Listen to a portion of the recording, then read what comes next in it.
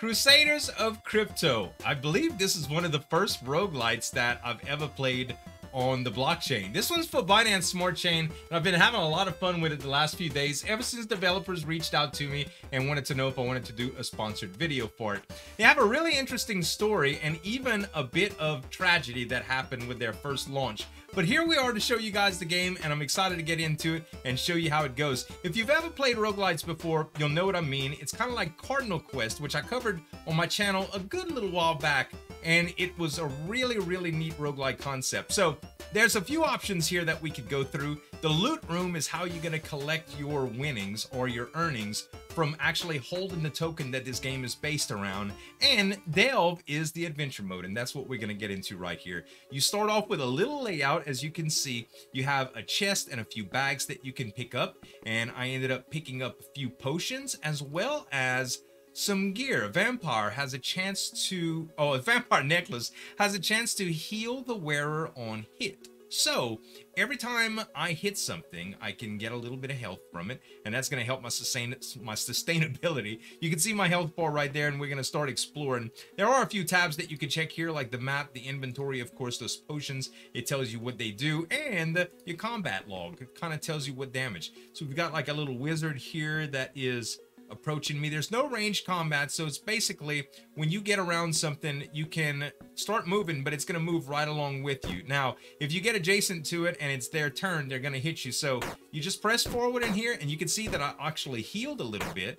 That's the vampire ability going off. But man, I am doing a lot of damage to them, but for the first enemy, man, they hit me kind of hard.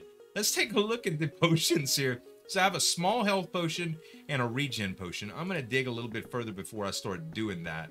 It looks like we could go left or right here. And got to kind of be careful. Oh, there's a huge loot room. Hello. Oh, it's all closed in? Is there a way to teleport in there or something? I don't know. Okay, there's a bat. From what I know, bats usually move pretty fast. Okay, we're going to get the jump on this guy. We did, yeah, so they take 10 damage. You gotta kind of mentally think about how much hit points these have so that you can know if you win the battle or not. So he's gonna hit me first, but I only have to hit him like twice before I do some damage. And I healed a little bit, that's good. All right, we have right around the same level of health. As long as we're fighting bats, I think we'll be okay. Okay, so this little black spider, you saw how it just took 40 points of damage. This reminds me of, I was talking to the developer about this. It kind of reminds me of the black little blob if you ever played Gauntlet. You can't really kill it. Well, it can kill itself, but I'll show you what happens. So you can see that it's taking damage every time it moves. And this is the way to kill it. You eventually just run until it's dead. But you can't kill them, and they'll one-shot you if they get in melee range with you. So you got to be very careful. So this guy's going to follow me all the way up. But what I'm going to do first is actually get this potion just in case I run into something dangerous. And let's see, last time he took about 4 hits, I believe. Healing a little bit is nice. This is actually the 5th hit, the 6th hit. Oh my goodness. So there's some sort of elemental and there's some sort of slime. I believe slimes are pretty easy too, but I do have some other options here. Let me take a look at the map. And I'm right here right now. I think I'm gonna go left. No, I can't go left right there. How about here? Trying to find some loot without that much resistance would be... Ooh, there's a chest right there. That would be the ideal scenario. And it looks like I'm moving forward here, but I'm not... All right. Oh. So these blue ghosts, I'm pretty sure do damage over time. Now he's going to start coming towards me. I do have some regen potions and stuff, so let's see what I can do. Oh, they're just 1 hit. Nice. So if they don't hit you, you don't take damage over time. And this is a new weapon. Hello. Flaming Staff. Chance to explode when swinging. Does that mean it's going to blow me up? Oh my god, I don't know if I want to use it. I don't think you have a choice. When you have equipment, it's pretty much equipped, you know? All right, let's see if we can attack this slime. Oh my goodness. All right, I am gonna need to use a health potion here. Let's use a small health potion, and oh my gosh, they're doing 8 points of damage at a time. Okay, I'm gonna use large regen.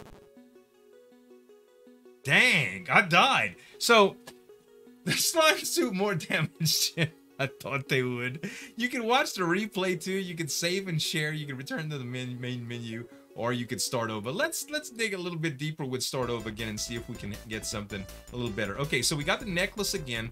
You could get different weapons or gear when you start up. It's kind of like random, you know. And now you do have 3 small regen potions. So these are widely different, as you can see. All right, so he's gonna do damage over time to me, but I'm healing a little bit. Oh gosh. So it didn't take nearly as many hits as it did for me to kill that that thing versus the wizard, but that little wizard, that damage over time is something else. Okay, so we got another one of these guys. Easy. Now you can't let him trap you, because that's some bad stuff. The music's jamming, isn't it? All right, we have first jab on him. Jab. Okay, 2 elementals here. So they hit for 4. Okay, so I just hit him 5 times. Okay, I'm gonna need to use a potion here. Come on! Okay, 6 hits it takes. So we're gonna have to use a regen here at the very least. Now, regen works when you move. Okay, come on. Please be something good. Okay, another regen potion. I'll take it. Actually, I'm gonna... Oh, that was a large one too, huh? Let's use the small one and get our health back up again so we can get that other chest. 2, 3, 4, 5. And this is kind of how you have to strategize most fights here. Oh, it was 6 that time. I wonder if it's a little random. Aha, we got a weapon. That's neat. Wrong tab. This is a poison dagger. 1 prick does the body bad. Okay, so unfortunately, the weapon is not gonna be as good as defense at this point right now, but a good offense is also a good defense, I guess you could say. Let's dig a little bit more and see if we can do something. Now, I've gotten to the boss of the first level before, and it was a doozy. All right, so there's our 5. So it doesn't look like we do more than 5 damage with the dagger. I guess it has to do with damage over time. All right, so we got that guy, the black spider.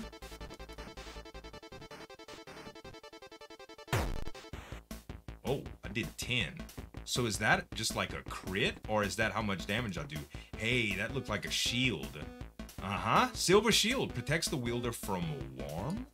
So it's an elemental effect? Interesting. Nope. No, you don't. Hey, they one-shot you, man. They get a hold of you, and that's it. That's game. All right. Okay, that was a health potion. That's good. I'll take it. A little bit further up. Man, the music just makes you want to adventure too. All right. One of these trolley closed rooms. All right, that is not cool, man. That is not cool. You keep showing me stuff like that. So this is gonna be a little tricky. Not that bad though. Not that bad. All right. 10. I do like that. Okay, here's our wizard friend. He's not our friend at all. Okay, we doing 12, 14. Dude, this thing is a lot more powerful than we were at first. Are we ready to take on slimes? There's some loot back there, so I think the answer is yes. Okay, they don't have a whole lot of hit points either. Okay, let's take the small health potion. And let's let this spider start coming towards us. Hopefully we get some more potions. Okay, we got the staff. Oh, it drops the dagger. Man, I don't know, guys. I think I'm gonna go ahead and go with the dagger still. So there's no reason to kill them. There's no experience in the game that I know of. So we're just not going to mess with him at all. We're just gonna go down another path. We're gonna try to find our way again. Okay, we can keep going to the right here. Let's go up a little bit. Oh, there's a stair. So the first thing I want to do is use a small potion. Make sure, I know this is the boss, right? So I'm gonna make sure that my health is absolutely full. I'm gonna use one more regen since we might need an instant heal once we're there. Now we have full health. Let's do it. Okay, the name of this boss, Flashlonius. It's like the flash loan attacks for the crypto exploits. Anyway, let's go ahead and Okay, we're in melee with him. So we're doing 6 to him. He's doing 3 to us. 7. Oh, he's trying to cast something. Can we interrupt him? Ouch! Okay. All right.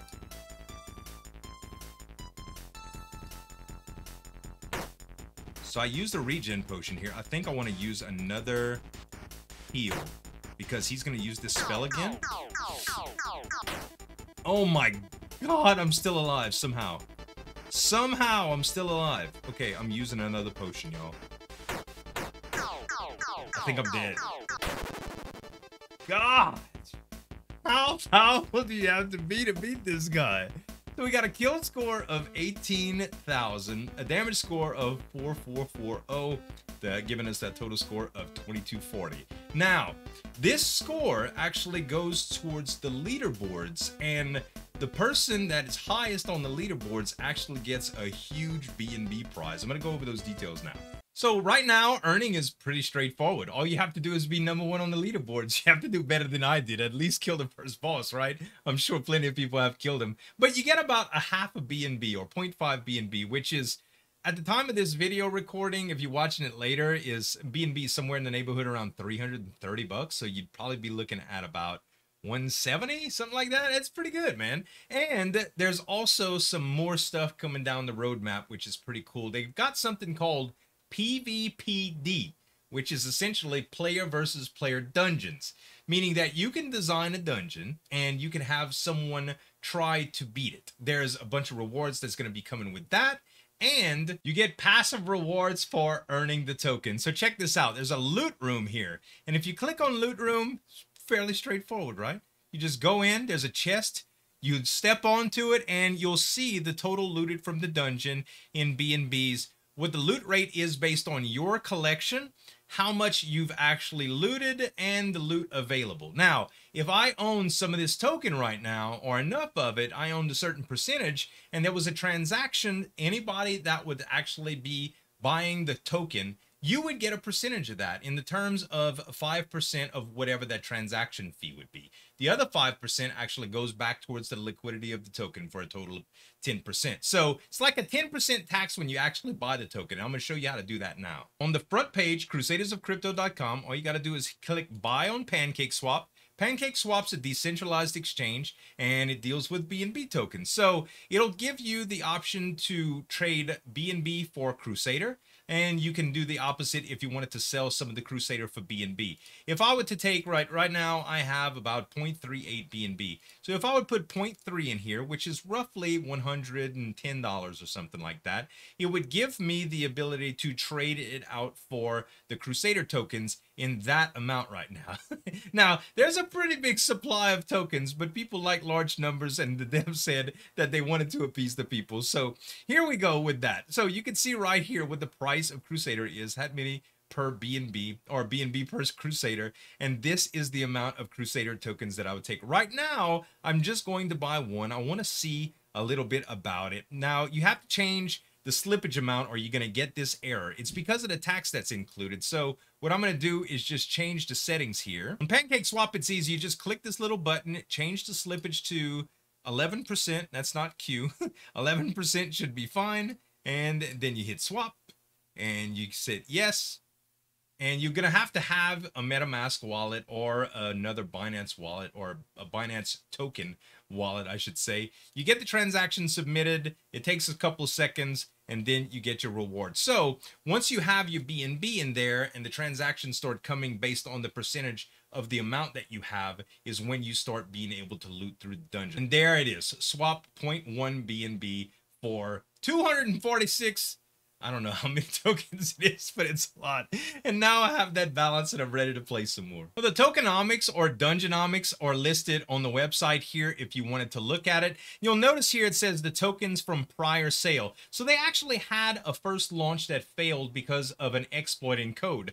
I was actually very interested in this because not only do I have my own social token that I use in my Discord for governance, that I have all sorts of plans for, but I always wondered what a lot of these exploits are that were happening around the internet in major crypto projects. And it just so happens that one line of code was enough to exploit certain users to sell infinite amounts of this token that they did not have. Naturally, this caused a big mess, so they took a vote from the community to actually relaunch the game using their own funds from their personal incomes and make it right by the players to even further compensate them after the launch was done. You didn't have to apply for nothing or do any sort of forms to fill out. And I think that's a very, very admirable thing. And it just goes to show you guys, you have to be careful what you invest in and never to invest more than you're willing to lose. This is all play money. After all, it's a game. You know, it's an investment too, of course, but you just have to pay attention to what you're doing. And that's why it's important to be able to see things like these tokenomics and the plans that developers have for the game. As a matter of fact, if we jump to the roadmap, there's actually an audit that they just ended up paying for. It cost them like